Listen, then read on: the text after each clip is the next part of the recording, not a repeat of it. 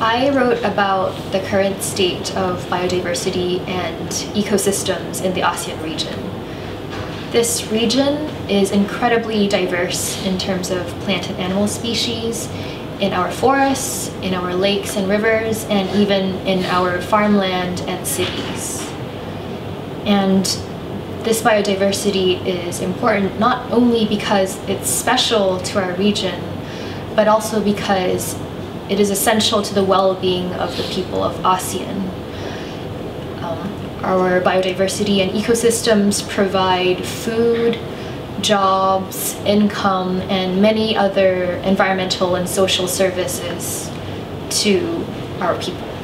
Much of the biodiversity and ecosystems in the region are under threat. Our forests are being converted into commercial plantations, especially oil palm, and are also being threatened by urban expansion. It's been projected that almost half of all plant and animal species in ASEAN forests could disappear by the end of the century because of this. Dams in the Mekong region in particular are threatening hundreds of species of fish that millions of people rely on for food and their livelihoods. In the agricultural sector, we're losing a lot of crop and livestock genetic diversity, and this is making us much more vulnerable to climate change now and in the future.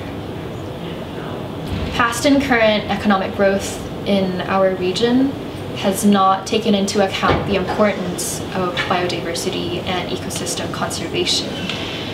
Therefore, in the future, regional and national development goals should better integrate biodiversity and ecosystem conservation.